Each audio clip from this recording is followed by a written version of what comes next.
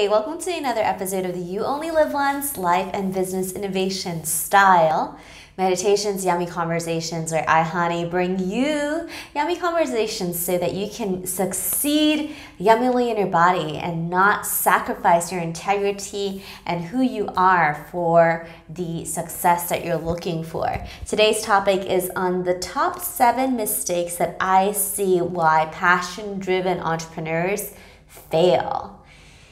And the secret, it's not about the market. It's not about the outside. A lot of it is on the inside. So Tony Robbins said that success is 80% psychology and 20% skill. And the biggest challenge is that as first-time entrepreneurs, or sometimes even multiple-time entrepreneurs, one of the biggest things is that the challenges that you're facing can be easily solved if you could access the part of you that can stay calm and find solution and resources during that time. Anyway, I will tell you what the first one is. So the first thing as you're going, successful people like you, as you're going on your entrepreneurial journey, especially if it's the first time or sometimes even the time again, is the clarity of vision. So especially if you're doing something that's mission driven, you know that you want to feel that excitement so that something draws towards you. However, it's very challenging to oftentimes see what exactly clearly that looks like. So I know a beautiful, wonderful entrepreneur. She has worked 20 years or had a website for 20 years and did amazingly and is now on the way of discovering her next thing. And she is waiting for that excitement, waiting for that business idea to land where she feels most excited about. And I also know a lot of people have ideas that I've spoken to, clients as well as potential clients, as well as people in our community that are looking at ideas that they've been sitting on the back burner for a long time. And without knowing specifically the reason behind the reason and how the dream ties into your personal values as well as where you see the world go and how that aligns with your commitments as well as what lights you up and what you can serve or value and who your audience and people you support are, it's very unlikely that you're going to have enough motivation or drive to go towards that. So that specificity is important as well as the alignment to it. And what I mean by that is a process in which we call the You Only Live Once commitments. The thing that lights you up, the thing that gets you out of bed, and that there are 3 different values or commitments that are intrinsic to your motivation that you have not changed in the last, ever since you were less than 5, that are still existing today. And those things need to be known for you to be able to return to whenever you are making decisions, especially in terms of your vision and how your vision manifests and how your vision and mission align. So that's the first thing. Having clarity of what your passion actually means will make it energetically efficient. There's a poster that shows that. So the top one with the heart right up there is that vision and is that commitment. So if you want to check that out for yourself and know a little bit more, you can check that out on yoloabundance.com/free PDF. The second thing is strategy. So a lot of times when you're looking at your mission-driven product or your mission-driven service, you're looking at other business models that allow that to come true. Or if you're doing a nonprofit, you're looking at those models, or if you're looking at charity, it's those models.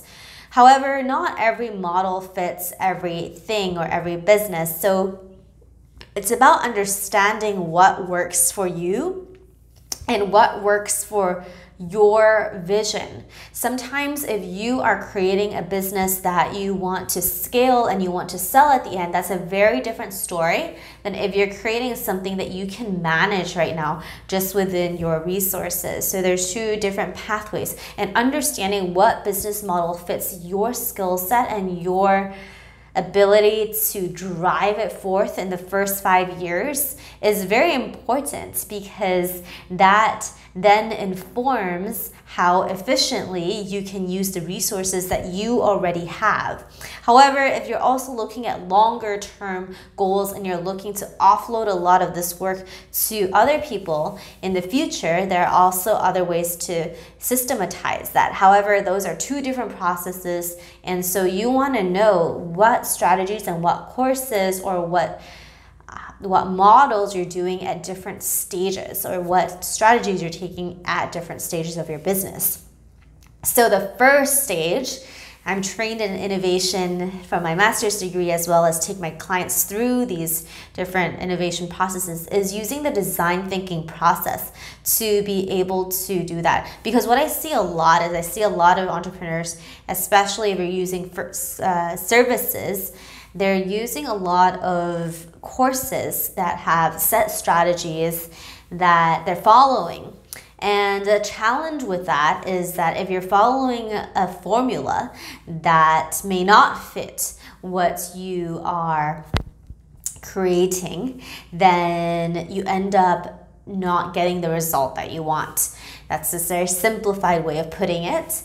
And so when you're considering which type of course, which type of strategy to take, make sure that that is something that fits you, that is something that fits the market, and that is something that fits your clients. All right, so the third thing about that is decision making. So a lot of what I see in decision makings for entrepreneurs or successful people who are going for the next level, even if you're doing a side hustle and you're just starting off with it, or you might be doing a couple already and this is not your first rodeo, is that your decision making is based upon your current comfort zone. Very rarely people step out of their comfort zone for certain decision makings that may lead to better results. And the thing is, when you're in your comfort zone, your ego mind and your brain that wants to keep you safe will not even let you see the other possibilities out there that might push you to the edge.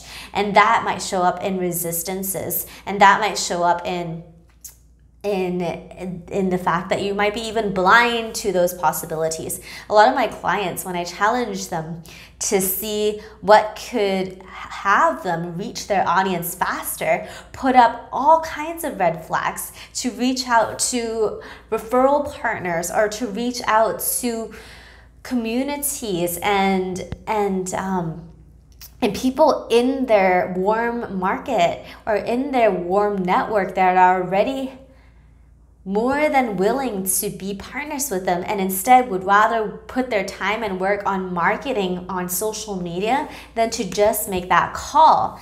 And that is because there are sometimes resistances towards stepping out of your comfort zone to get the result that you want so that you can help more people. So when mission-driven entrepreneurs care so much about their mission and care so much about their people, sometimes what's challenging and what's going to get the result, maybe contacting the person who has the most reach out to people you can serve, is more confronting than to do something easier. And that's why you got to look at what is if I only had one day to accomplish my mission, what do I need to do right now? And take that action. It's out of comfort zone, and it's the one that you got to get support in order to step through and take those massive actions instead of taking smaller, less uncomfortable pieces. Of course, it takes a lot of persistent action and a lot of believing in the vision without seeing the results to be able to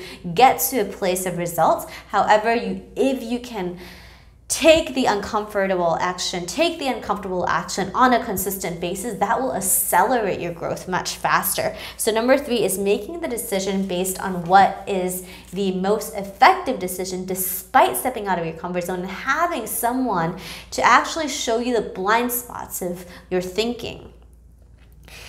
So the 4th part, just like we mentioned, is persistence. And that is another reason why passion-driven entrepreneurs fail, because they are so in integrity and in full energy of their mission that sometimes it can be very personal and very emotionally draining or even emotionally heavy to be carrying all of that mission on one pair of shoulders. Although your community can support you, a lot of the times leaders and mission-driven, successful people, when they're taking that action towards their next mission or their next endeavor, feel very, very lonely.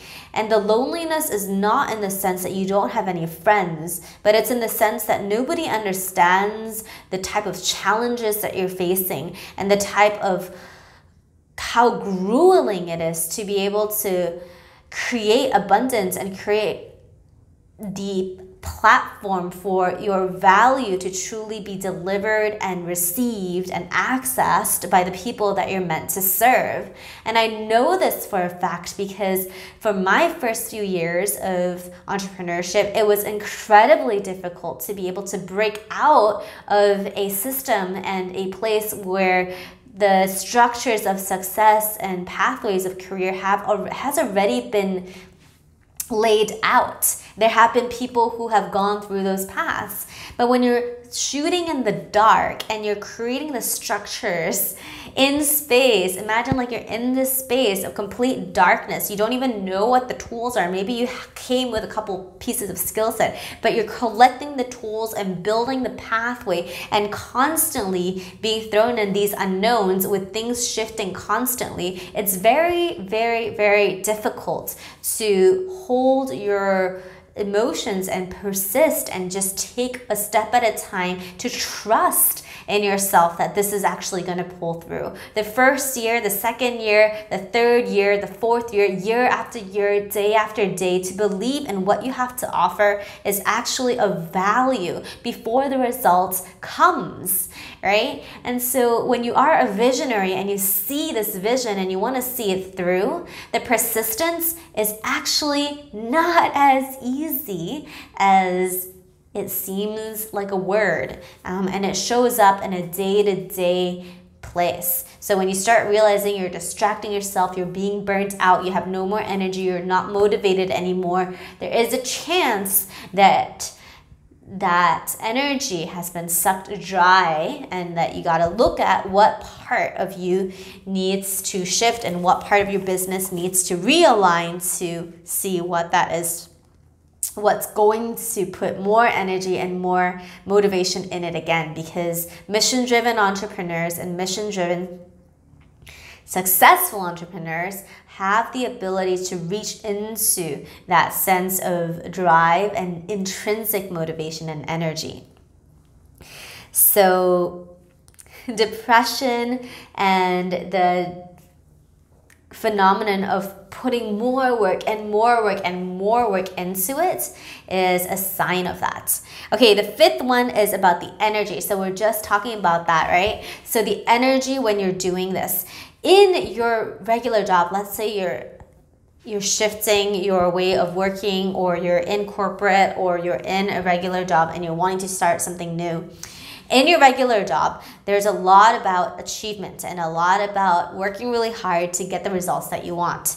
And that is incredibly important when you are working towards your personal goals as well as your mission-driven goals as well. However, there are different things that you actually need to change so that you're not just replicating a model of work freaking hard and burn yourself out at the expense of your health and your well-being to be able to sustain and to make progress on your business, because your business and your mission-driven, passion-driven business is actually a reflection of your own health as well. So your health is just as important as the business progress itself. And in that case, a lot of stuff needs to be broken in the way that you view things, in the way that you're habitually programmed to work, and in the way that society has dictated what success means, what patterns of behavior means progress in your own world, and how that influences you, how that all needs to break in order for you to re-identify and redefine what it means to actually be sustainable energetically, emotionally, spiritually, physically, psychologically in your business. And that is super important. And that's the energy management of this part. And so how are you supporting yourself in all of these areas so that you can ensure that you don't burn out in any of these areas? And that is something that I found is super duper important and takes incredible amounts of self-care, attention, consciousness, awareness, so that you can persist on this really, really long and rewarding and meaningful journey. And the last 2 points is, well, the 6th point is support, right? So because if you are not an expert in all of these areas of psychological support, emotional support for yourself, physical support, health support, and all of these, and business support and strategic support, if you're not an expert in these, how are you going to get that? So the 6th reason why people fail is that they just ignore it. And they just think that, all right, like this is my mission and I got to do that. And I'm just going to take care of maybe my gym. I'll have my gym thing set up. Maybe I'll have a healer or a massage every now and then. However, like you got to have a space and time where you reevaluate and you evaluate all of those areas, or have at least someone or a group of people to overlook that with you so that you know that you're taking care in all of these other areas. It's just like maintaining a car, right? You guys send it to maintenance, or it's like cultivating a new practice of, let's say, learning a piano. If you don't have a teacher to kind of show you which areas you can improve in or correct some of these inefficient parts of playing, or tell you and share with you perspectives of, hey, there's a rhythm here, or there's a skill here, or there's this way of moving your fingers that could be more efficient, then you will never know. And there is actually a way of doing it and being a more resourced, calm, effective, and empowered human being to be able to embody this entrepreneur and the successful person that you are when you're in this world. And so that is one thing. So who are you and who you be is way, way, way important, and way more important than what tasks you accomplish, because the tasks only go this far, but who you become as a result of success, or as a prerequisite of success, is what actually leads to it. So what are you investing in, and are you investing in to be able to cultivate that way of being inside of you so that you are able to get there? All right, and the last one is sabotaging. So if you're a high achiever and you have had success before, you know that there are many behaviors in your subconscious mind which exist that you may or may not be aware of that oftentimes sabotage your successes. And it could be a successful project or a different or success in getting what you want from a relational perspective or clients or just a milestone. And so knowing what those patterns are and deleting those with effective tools is going to be able to support you. And there are so many more things I want to share, but we are really over time. So this is Hani. I'm Hani. I talk about how to support you as a person as you create more successes in your life by optimizing your human workings on the inside. And I have so much more to share. So definitely comment below what insight you have. One insight can change the entire direction and reinvigorate you. So what's your one insight and one action that you want to take? And I'll see you in the next video. Talk to you soon.